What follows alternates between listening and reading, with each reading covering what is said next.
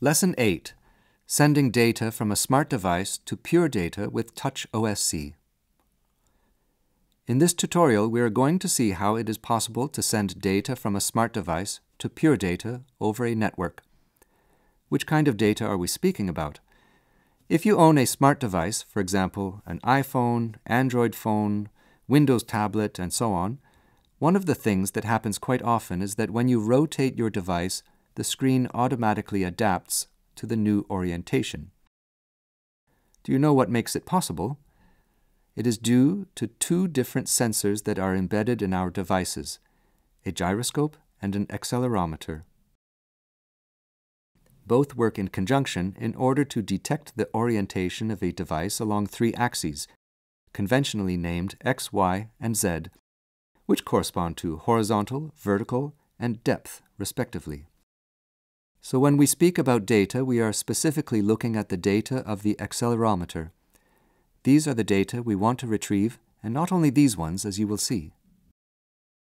In order to send this data, we need to download and install on our smartphones the app TouchOSC. Let's go to the App Store or Google Play and look for it.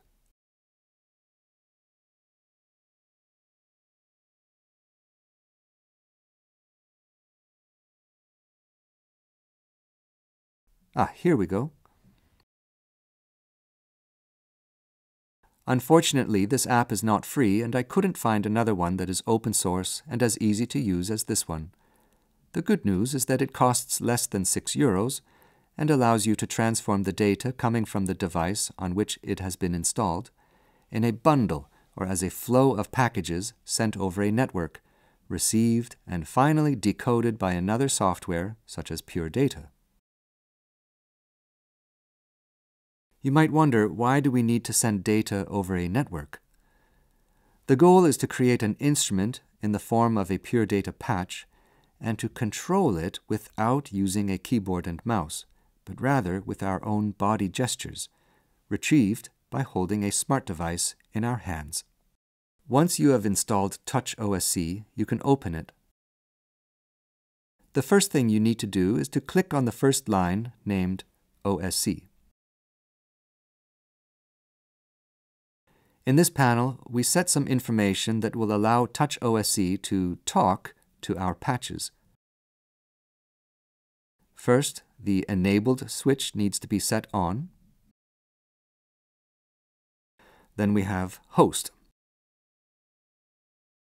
Here we need to put the IP address of the machine we want to send data to. Finding it is really easy.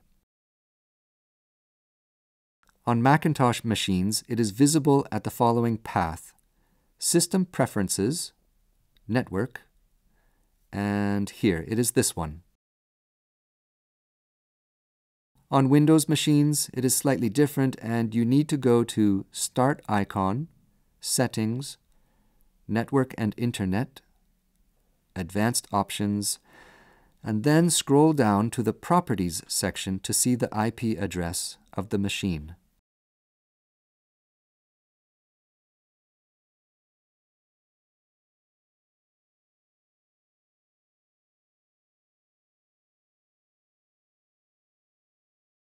Now you need to type the exact same number in the host panel on TouchOSC.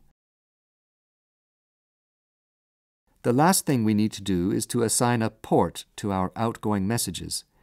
Therefore, in the Port Outgoing panel, type whatever number with 4 digits bigger than 5,000.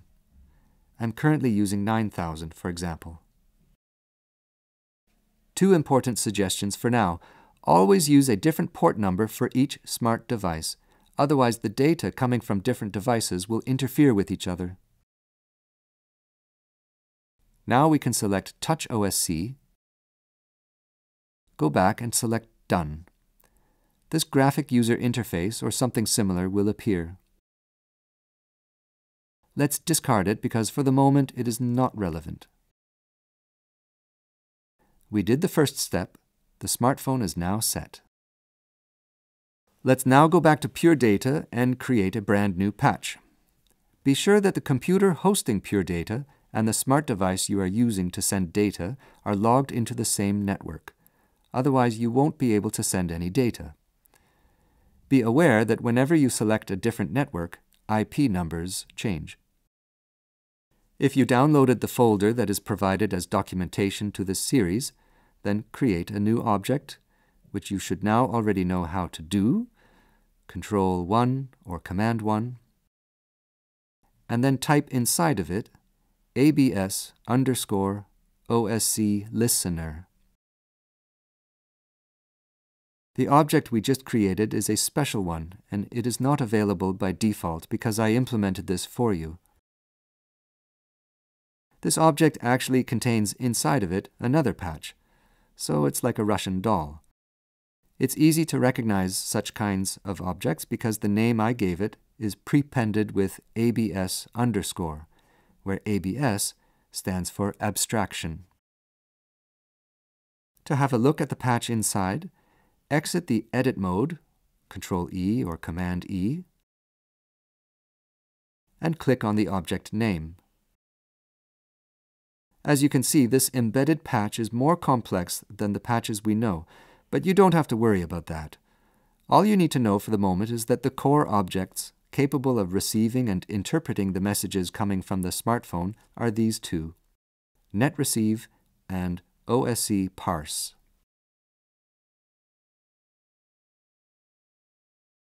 Now you can look at each of their help files if you want to understand how they work. Otherwise, just close the abstraction. It is ready to be used. Only two things are missing. First, we need to tell this fancy object, or more precisely abstraction, at which port it needs to listen. So we create a message, Control 2 or Command 2, and type listen, and then the same port number we assigned as port outgoing in TouchOSC. I will type 9000. The flow of data is continuous, so we also need to create a message to gate the flow. All we need to do is to copy and paste the listen message we already created and edit it into listen 0. This will stop the flow. The very last thing to do is to create 3 number boxes and connect them to the first 3 outlets.